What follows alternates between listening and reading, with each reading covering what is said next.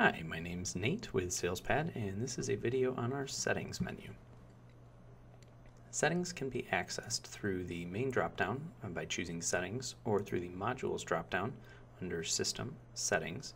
And to have access to the Settings menu, users will need access to the Settings Security option.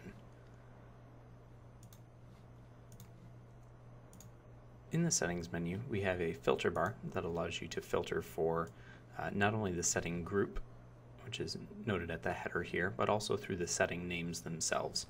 So typing in tax is going to show me all settings that are part of a group that has tax in it, as well as all settings that have tax in their name. We also have the option to export settings and import settings. And this is particularly useful if you have multiple companies that are using SalesPad with multiple databases in GP.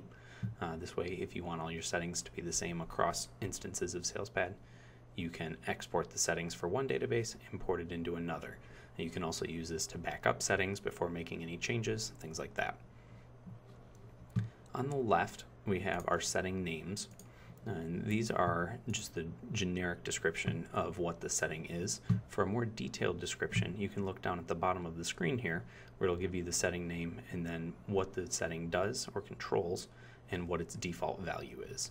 As you can see, this default phone format country code is explained here, and it defaults to US, which is the value that I have in the right column. All of these values can be changed in some way or another. The true-false ones can be double-clicked to change, or you can select them from the drop-down. Other ones are free text. You can just type in a value. And any changes you make need to be saved with the Save button. As you can see, there are a lot of different settings available within the settings menu, so we won't cover all of them, but there are a few important ones to note. For instance, settings is where all the email setup is taken care of to set up the actual server that you're sending your email through, your user, password, port, security, that sort of thing for the email. And that's all found in the sales email confirmation, which can easily be accessed by filtering for email in the search bar. We also have a variety of tax settings available. So if you're using AvaTax or CCH, filtering for tax is going to give you access to those settings. This is also where you can set what your sales tax query handlers are and what order they should be used in.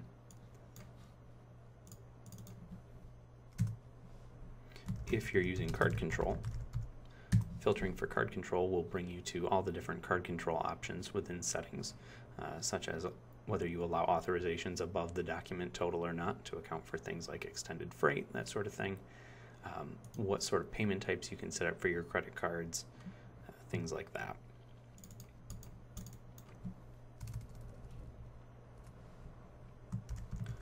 If you filter for customer search, you can see there are a variety of options for how you search for customers in the customer search module. These options make it so you can search through more than just the first address line. You can make it so you can only search the customer name rather than customer ID, things like that.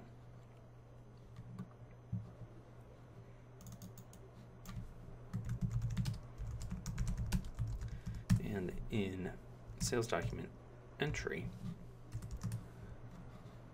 we also have a variety of settings for controlling how sales documents get entered.